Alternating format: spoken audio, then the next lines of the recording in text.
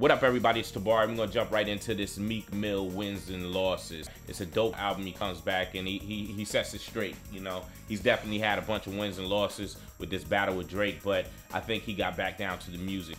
The album is very balanced. He's got his joints for the streets, but he definitely got his romantic joints.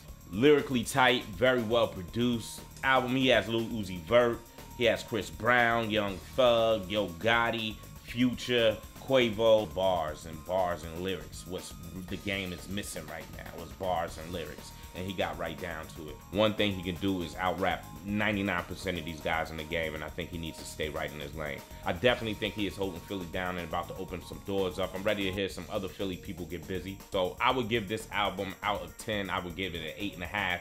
Very solid. This is something you definitely need to stream and definitely need to put your people onto. And I give big salutes to Meek Mill. It's Tabari with another review, and I'm out.